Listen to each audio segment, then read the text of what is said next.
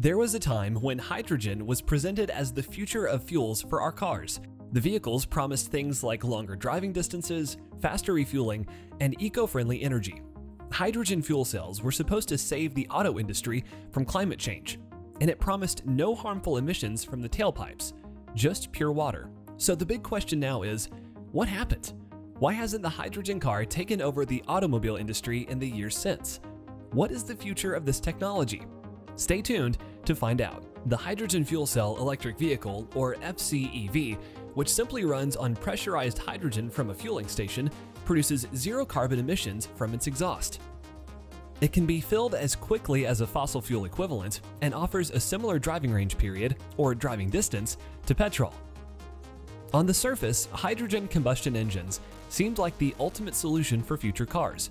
You still get a wonderful 4-stroke piston cylinder combustion engine with the sound and feel that's pretty amazing, but all there without carbon emission. Since hydrogen fuel H2 doesn't have carbon in it like gasoline or diesel fuel, there's no carbon added to the byproducts of combustion in a hydrogen engine.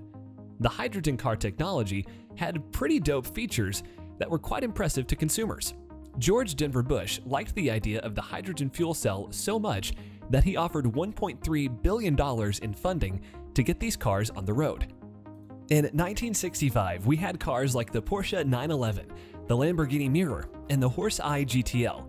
But what never made it into the spotlight that year was the world's first hydrogen fuel cell car. Hydrogen vehicles have been around for quite some time now, but have just gained popularity recently as the future for passenger vehicles and civilian transportation. Hydrogen fuel cells run off of pressurized hydrogen and have a refill time equivalent to gas fuel vehicles, and brag about zero emission with literally just pure water coming out of its exhaust pipe. That sounds pretty fantastic, right? Especially when compared to electric vehicles, which usually take up to an hour to charge at a station. The idea of hydrogen vehicles seemed great in theory, but then what happened? Nobody seems to talk about these cars anymore.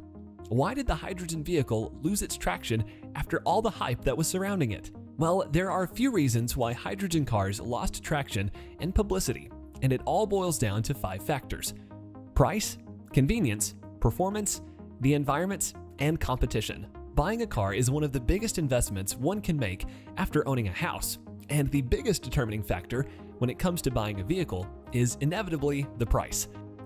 There are 3 hydrogen fuel cell vehicles currently in the market right now: the Toyota Mirai, the Hyundai Nexo, and the Hyundai Creta. The 2021 Toyota Mirai is the cheapest of the bunch, starting at $50,000. But with the right incentives and financing, you can own one for just $18,000. The price of this car seems to be a really good deal, but how much does it cost to refuel? The average price for hydrogen fuel is about $16.50 per kilogram. Hydrogen is measured by weight, which is much different from how gasoline is measured, which is by volume. Each hydrogen fuel cell vehicle holds about 5 to 6 kilograms of hydrogen, traveling up to 400 miles on one filling. So even though 6 kilograms of hydrogen can make the car move up to 400 miles, the cost of a tank is over $80, which is pricey, considering the more cost-effective alternatives like hybrids. There are only 45 hydrogen refueling stations in the United States. And while customers are afraid of hydrogen because of the price tag, companies are also skeptical for the same reason. The cost of constructing just one refueling station can amount to around $2 million, which is way higher than building the average gas station or EV charging station. To make matters worse, most hydrogen gas stations have just one pump. With such a small customer base, it's hard for companies to invest large amounts of cash towards hydrogen stations with no promise of return on investment. However, there is some silver lining for hydrogen car owners, and this comes through a little ray of sunshine called manufacturer fuel incentives. Companies like Toyota understand that hydrogen, for the time being, is pretty expensive, and hope to lure in customers by offering buyers $15,000 credit towards fuel costs. This fuel credit is a nice benefit to anyone buying a hydrogen car, but the catch is you need to spend that $15,000 on fuel within the first 3 years of owning the car. And once that time is out, customers have to pay the high hydrogen prices, with a very limited selection of refueling stations. California government subsidies are also another glimmer of hope for hydrogen car owners. These subsidies offer millions of dollars towards the construction of hydrogen refueling stations and seek to have over 100 stations in place by 2025. There are still significantly less than the tens of thousands of gas stations and EV charging stations scattered across the US, so only time would tell if hydrogen stations would become a prevalent form of refueling. However, for now, with the average fuel tank of $80 and the exorbitant construction costs for refueling stations, things are not looking very promising for hydrogen cars. Because of the plant expense and costly fuel, no private investors are willing to fund these filling stations, as there would be no return interest unless hydrogen and their vehicles become cheaper. Germany, Japan, and South Korea all have excellent hydrogen networks and have demonstrated that hydrogen is not viable as a transportation alternative. Another reason for the hydrogen vehicle failure was because it was very energy inefficient. The reason why hydrogen is inefficient is that the energy must move from wire to gas to wire to power a car. This is sometimes called the energy vector transition. Let's take, for example, 100 watts of energy produced by a renewable source such as a wind turbine. To power an FCEV, that energy has to be converted into hydrogen, possibly by passing it through water, the electrolysis process. This is around 75% energy efficient, so around 1/4 of the energy is already lost.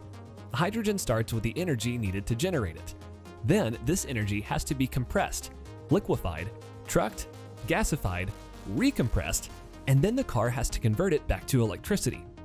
With all these steps, you lose half the initial energy you started with. The hydrogen produced has to be compressed, chilled, and transported to the hydrogen station.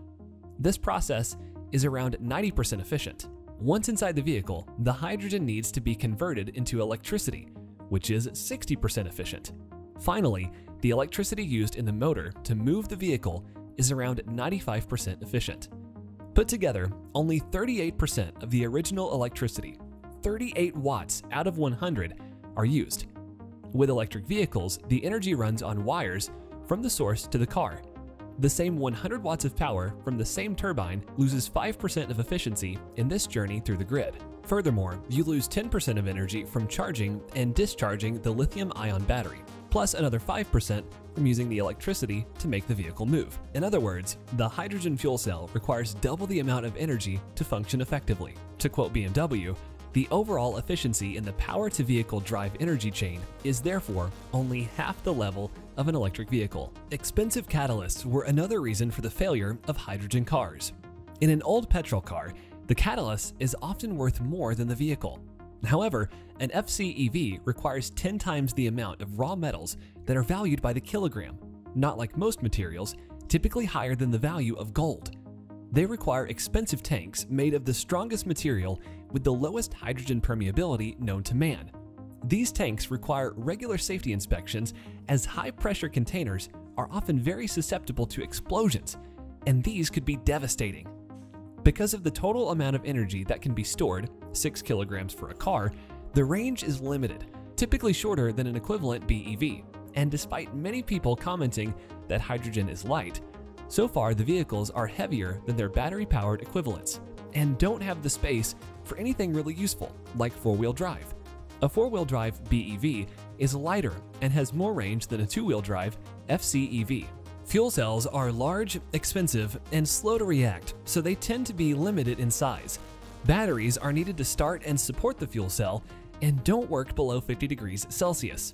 And one cannot easily generate hydrogen in the braking regeneration, as it would equally be inefficient.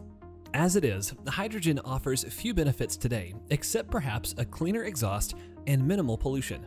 However, they still emit a lot of CO2 through hydrogen production, either by electrolysis or more directly by making hydrogen from fossil fuels, mainly because of its inefficiency. What this means is that we won't be seeing any climate change benefits until hydrogen is produced from renewables, and because of its inefficiency, they need more capacity to be built. The only benefit over batteries is the fast refill time, which is sometimes not achieved if too many people visit the refilling station at the same time. as the stations have to be repressurized. Batteries, on the other hand, offer more benefits over combustion fuel in price and recharging. For efficiency comparison, an FCEV gets 35% on a good day, and a BEV gets 90%. You need 3 times more primary power generated electricity to drive an FCEV than a BEV. There have been several attempts at overcoming the physics problem of hydrogens, such as storing them in hydrates, or gray goo, aluminum sponge, or ammonia. However, these things only make the costs higher and the process more inefficient. Hydrogen is just the fossil fuel industry's way of trying to hold on to some sort of centralized energy distribution control. Electricity and batteries are far more accessible and do not need any new infrastructure other than charging sockets. What do you guys think? Would hydrogen cars make a successful comeback soon, or is the concept of it flawed? Let us know what you think by leaving a comment in the comment section below. Thanks for watching.